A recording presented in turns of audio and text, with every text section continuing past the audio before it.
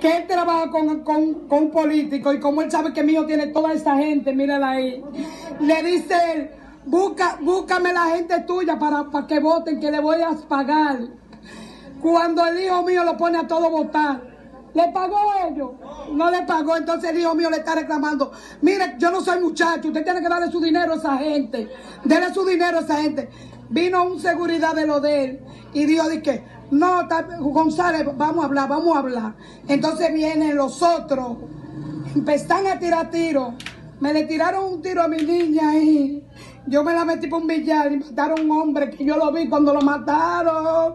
Y mataron a otro, a esta niña le dieron un tiro en la pared, ahí al hijo mío le dieron un tiro a él.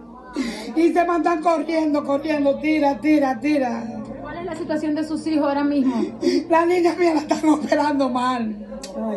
El niño mío le salió el tiro, pero la niña mía está mal ahí. Yo lo vi el hoyo y yo le puse un trapo y hoy se me muere mi niña.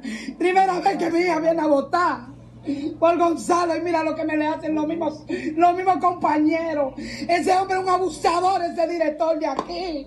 Ya ustedes escucharon. Vamos a ver si podemos conversar con el grupo de personas que pues anda acompañando a la señora y que nos dicen que fueron llevados